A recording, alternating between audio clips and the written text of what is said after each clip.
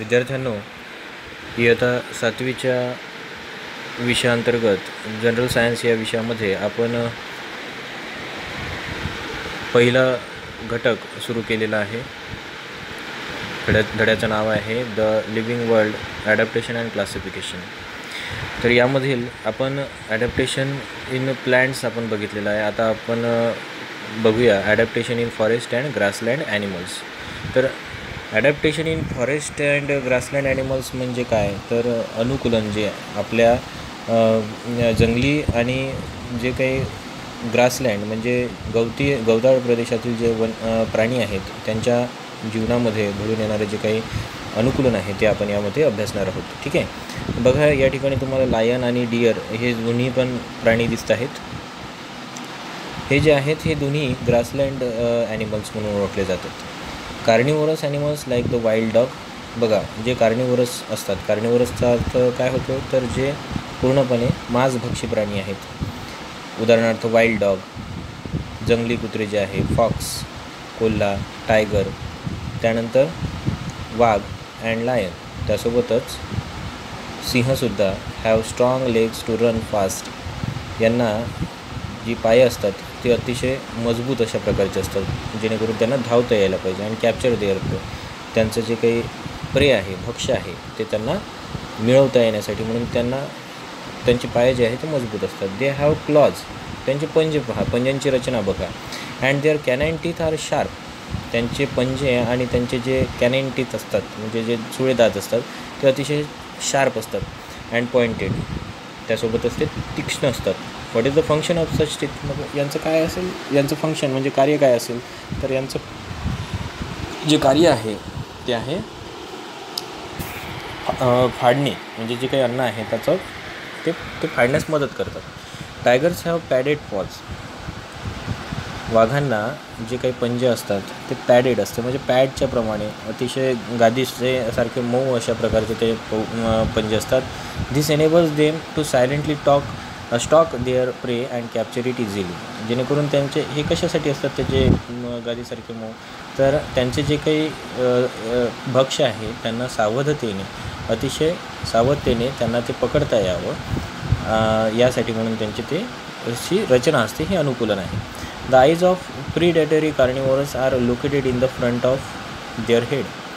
जे काही अशा प्रकारचे कार्निवोरस ॲनिमल्स असतात त्यांचे डोळे बघा तुम्ही. त्यांची डोळ्यांची रचना कशी, तर चेहऱ्याच्या अगदी सरळ समोर अशा प्रकारची असते. It helps them to spot there प्रे फ्रॉम अ लॉंग डिस्टन्स. या अशा रचनेमुळे काय होते, त्यांना त्यांचं जे काही भक्ष्य आहे ते दुरून टिपता येतं. The eyes of herbivores R below the forehead. आता जे हर्बिवोरस असतात म्हणजे जे मांसभक्षी नसतात, पूर्णपणे तृणभक्षक प्राणी जे असतात त्या प्राण्यांचे जे काही डोळे आहेत ते त्यांच्या दोन्ही बाजूला असतात, बिलो किंवा त्यांच्या फोरहेडच्या म्हणजे कपाळाच्या खालच्या बाजूला असतात. On either side of the head, म्हणजे दोन्ही बाजूला असतात. This gives them wide angle vision. आता हे अशी रचना कशासाठी असते, तर या प्राण्यांना आपलं जे काही आपल्यावर हल्ला करणारे जे काही मांसभक्षी प्राणी आहेत त्यांच्यापासून रक्षण करता येण्यासाठी म्हणून अशा प्रकारची रचना निसर्गतः घडून आलेली आहे. याला आपण अनुकूलन असं म्हणतो, adaptation. Vision which helps to protect them from predators, म्हणजे त्यांचे जे काही भक्षक आहे त्यांच्यापासून रक्षण करण्यासाठी म्हणून त्यांच्या डोळ्यांची रचना अशा प्रकारची असते. There legs R long. त्यांचे जे पाय असतात ते लांब असतात. हरिण बघा, त्याचं तुम्ही निरीक्षण करा. हरणाचे पाय, हरणाचे डोळे यांचं निरीक्षण करा. डोळ्याची रचना कोणा ठिकाणी आहे, पाय कसे असतात, तर पाय असतात लांब असतात आणि टॅपरिंग विथ स्ट्रॉंग हूज. त्यांचे पाय हे लांब तर असतात, त्यासोबतच ते जे काही हूज आहेत, हूज म्हणजे त्यांच्या जे टाका असतात, पायाच्या खालचा भाग जो आहे तो अतिशय मजबूत अशा प्रकारचा असतो. Which enables them to run fast taking long lips. जेणेकरून त्यांना पटापट धावता यायला पाहिजे, अतिशय स्पीडली ते धावू शकतात.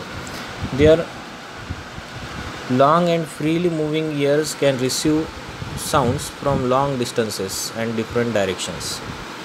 त्यांचं जे काही long and freely moving years जे असतात, आता त्यांचे जे कानं आहे, कानाच्या पाळ्या जे असतात बाहेरचे एक्सटर्नल इयर्स जे असतात ते अतिशय लांब असतात आणि त्यासोबतच ते मूव्हिंग असतात, बरोबर आहे. जेणेकरून त्यांना दूरवरचा जे काही आवाज आहे तो त्यांना स्पष्टपणे ऐकायला यायला पाहिजे. Dear and डगबग्स have colours that merge with their surroundings. Dear म्हणजे हरिण आणि ब्लॅकबग नावाचा जो प्राणी आहे, हे यांचे रंग जे आहे ते अतिशय त्या वातावरणामध्ये घुलते मिळते असतात. There teeth R strong for chewing tough plant material. त्यांचे जे काही दात असतात ते सुद्धा अतिशय मजबूत अशा प्रकारचे असतात. आता ॲडॅप्टेशन हे झालं adaptation in grassland and forest animal. ठीक आहे. तर ते आपण काय पाहाल याच्यामध्ये, जे काही जंगलात राहणारे, गवताळ प्रदेशात राहणारे प्राणी, मांसभक्षक आणि तृणभक्षक दोन्ही प्रकारचे प्राणी एकाच ठिकाणी आढळतात आणि त्यांच्या शरीराची रचना आपण पाहिली. आता बघूया आपण ॲडॅप्टेशन म्हणजे अनुकूलन इन डेझर्ट ॲनिमल्स, म्हणजे जे वाळवंटात राहणारे प्राणी आहे. आता या ठिकाणी चित्र दाखवलेलं आहे. हे सेंटिपेड आहे का नाही, हे स्पायडर, त्यानंतर उंदीर आणि कॅमल. तर आता हे सगळे प्राणी हे वाळवंटात राहणारे प्राणी आहेत. तर डेझर्ट पहा, desserts R कॅरेक्टराइज्ड bye severe scarcity of water. जे डेझर्ट्स असतात हे कशासाठी असतात? डेझर्ट्स जे आहेत ते त्यांची गुणधर्म काय आहे, तर त्या ठिकाणी पाण्याची कमतरता असते आणि म्हणूनच hence dessert animals have a thick skin to prevent loss of water from the body. म्हणून त्यांच्या शरीरातलं जे पाण्याचं प्रमाण आहे ते कमी नाही झालं पाहिजे, यासाठी म्हणून त्यांची त्वचा ही जाड असते. देअर लेग्स आर लॉंग, त्यांचे पाय हे लांब असतात. With flat and cushioned souls, त्यांचे जे पाय असतात ते लांब असतात.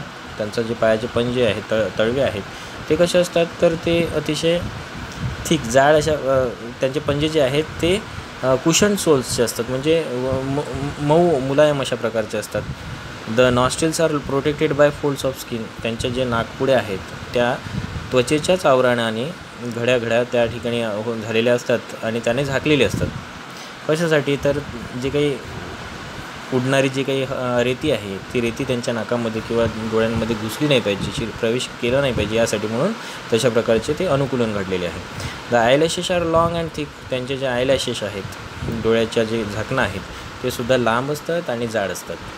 आता या ठिकाणी वाळवंटात राहणारे प्राणी कोणते? आपण आधीच फोटो पाहिले. रॅट्स, स्नेक्स, स्पायडर, लिझार्ड हे सगळे प्राणी आहेत ते या वाळवंटी प्रदेशात राहतात. Live in deep बरोज during day time and R active at night. उंदीर, साप आणि जे काही स्पायडर आहे, कोळी, लिझार्ड ह्यासारखे प्राणी सगळे डीप बुरोज म्हणजे वाळवंटामध्ये खोल असं घरटं करून ते राहतात. घरटं म्हणण्यापेक्षा त्याला आपण म्हणूया खोल गड्डा करतात किंवा बुरोज ज्याला आपण म्हणू. ते दिवसभरामध्ये आतमध्ये त्याच्या त्या बिळामध्ये बसून राहतात आणि दिवस संपला, रात्री झाली की ते बाहेर जमिनीवर निघतात. ठीक आहे.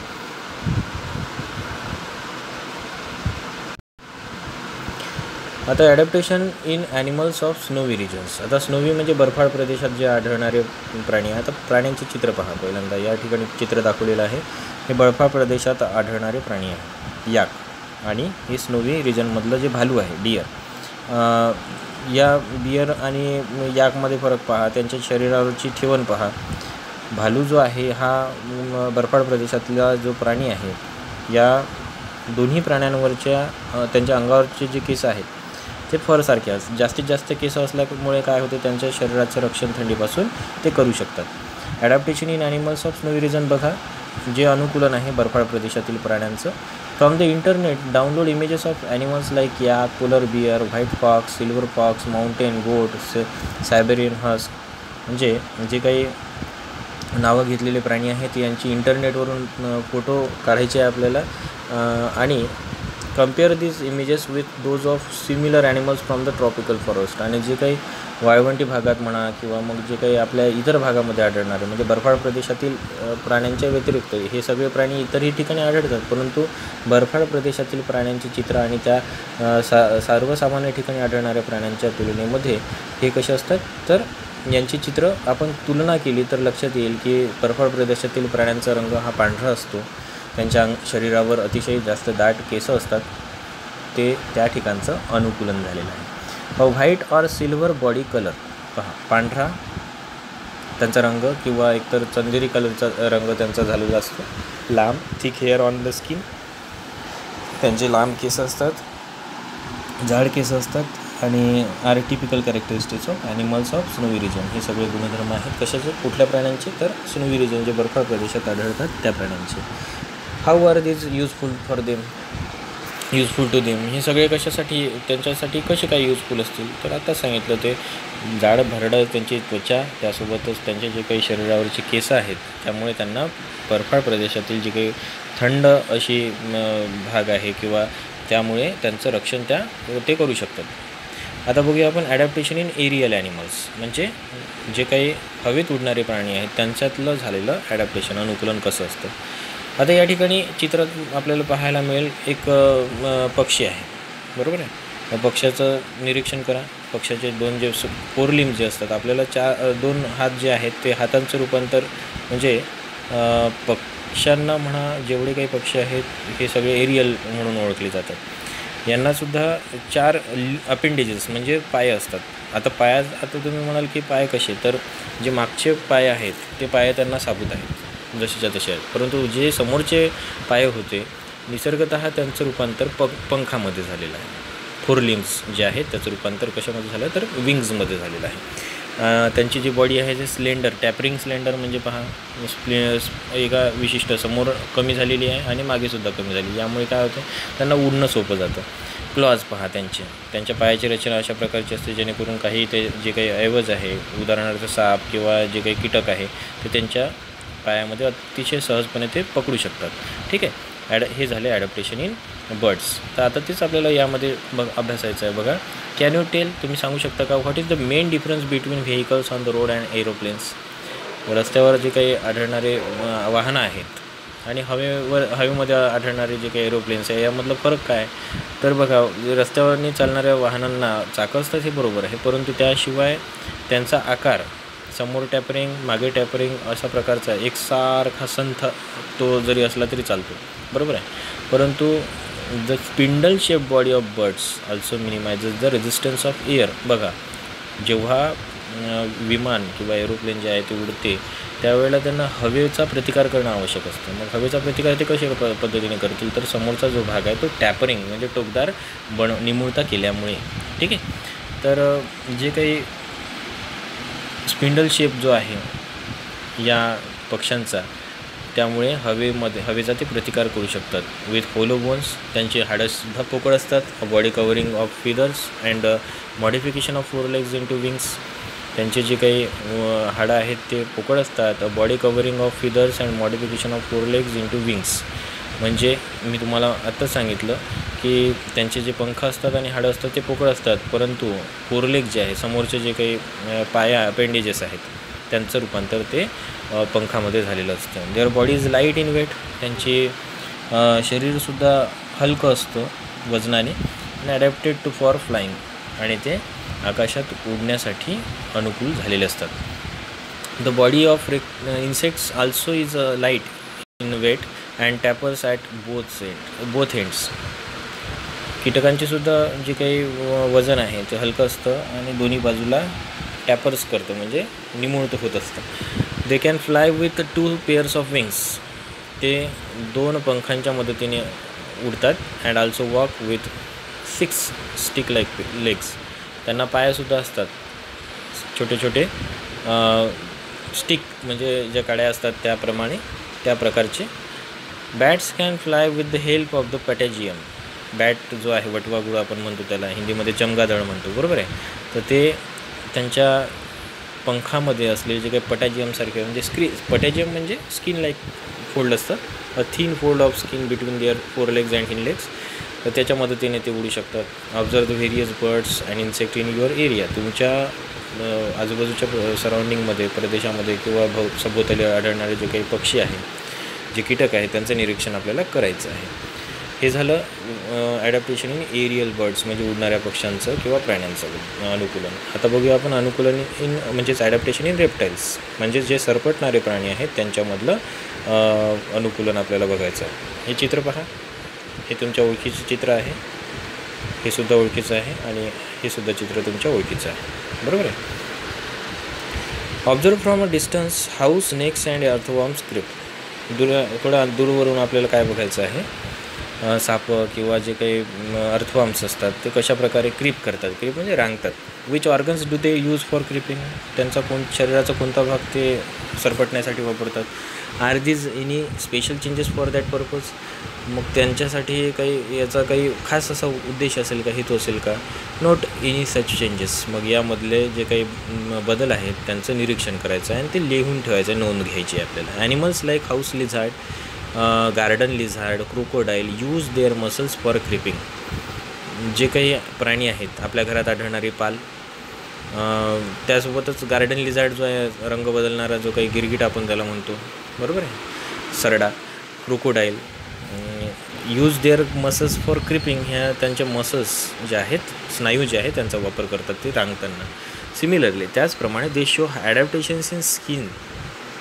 त्याचप्रमाणे ते ॲडॅप्टेशन स्किन जे आहे, जे त्वचेमध्ये जे अनुकूलन आहे ते सुद्धा त्यांच्यामध्ये पाहायला मिळतं. सोल्स ऑफ फीट, त्यांचे पायाचे तळवे, बॉडी कलर, शरीराचा रंग इत्यादीमध्ये त्यांच्या अनुकूलन झालेलं असतं. For example the house lizard and monitor lizard have Claude toes and thin souls व्हेअरॅज snacks have a scaly skin. बघा, हे सगळं रेप्टाईल्स म्हणजेच जे सरपटणारे प्राणी आहे त्यांच्यामधलं घडून येणारं जे काही बदल आहे, अनुकूलन आहे, ते आपण या ठिकाणी अभ्यासलं. ठीक आहे. या पुढील व्हिडिओ आपण लगेच बघूया.